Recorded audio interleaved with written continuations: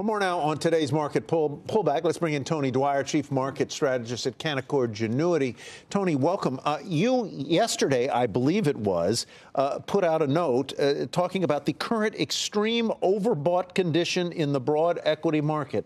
It's as if the market heard you. If only I had that kind of power, I'd be on the video in a commercial. By the way, welcome. Good to have you with us. It's great to be here, Tyler.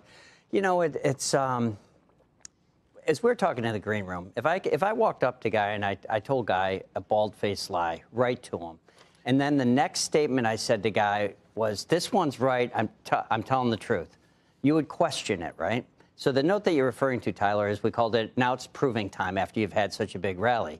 In October 27th, when the market was poised for, had set the stage for a rally, what was it telling us then? Everybody was thinking it was going to go to 6% on the 10-year. The 8 of the 11 sectors were negative on the year. All the indices, except for the Dow and the S&P and the NASDAQ, were down on the year. What was it telling us? It was time to buy.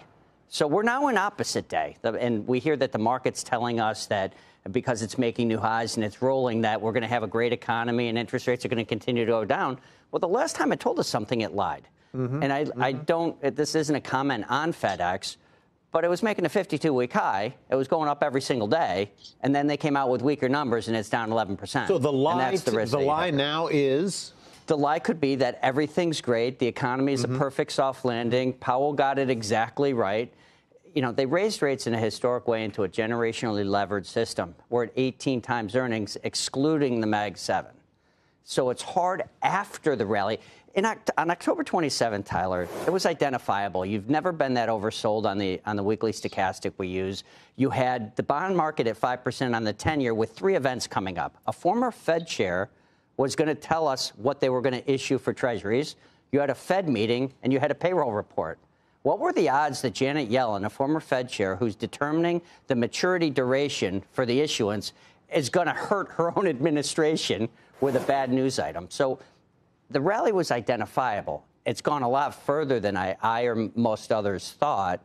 Now it's proving time. You got to see credit improve.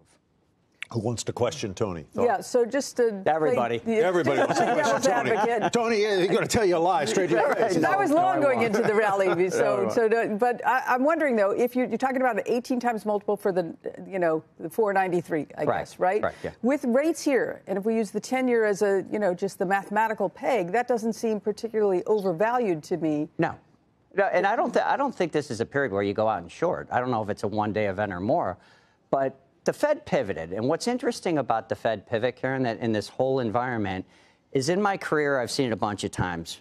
Saddam Hussein invaded Kuwait and Michael Milken wrecked the high yield market. That's 1990 S&L crisis. Then you had 1994 Orange County, they made a pivot. Then you had 1998 with long-term capital, they made a pivot. Then you had the dot-com bust with WorldCom pivot. God, you're going way back. Right? But when they pivot, it's usually when things are really bad. They pivoted after there had been a 75 basis points drop in the bond market yield, after there was a 10% rally in the stock market. So it's very strange to me why they picked now to pivot. You're pointing to the December meeting as the pivot point. I'm pointing to the December meeting. Now, we had written a piece called Higher for Shorter, because when you spike in a levered system to 5%, it's not sustainable. And that meant to us that rates were going to come down more than most folks thought. Well, they've done that. And again, it's proving time.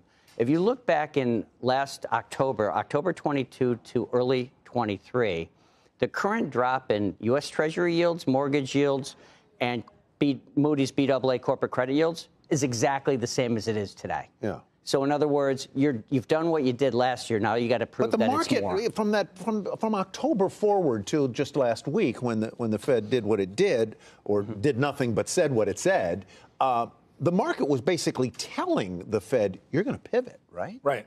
And so just to push back on we have to prove ourselves. Rates are coming down. We've seen that happen. But rates also spiked in an uncontrollable fashion to 5. So they're coming down. So I think this is just the pendulum switching back. Dollars coming in, and commodity prices have come in. That's all bullish to me. And earnings have bottomed. So hasn't the market proved itself? It has. To reflect what's happened in the credit market, what's happened in the commodities market.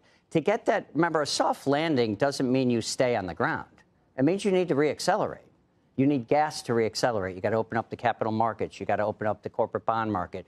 You've got to open up secondaries, IPOs. You've got to create a selling market for the private equity holdings. There's got to be some way to reaccelerate. You need an improved outlook for money.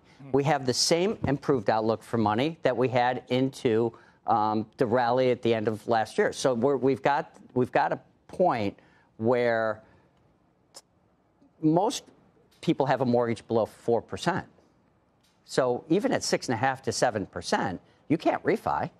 You need more improvement to really kickstart that whole credit cycle. This, as I said in my note, this is a great start.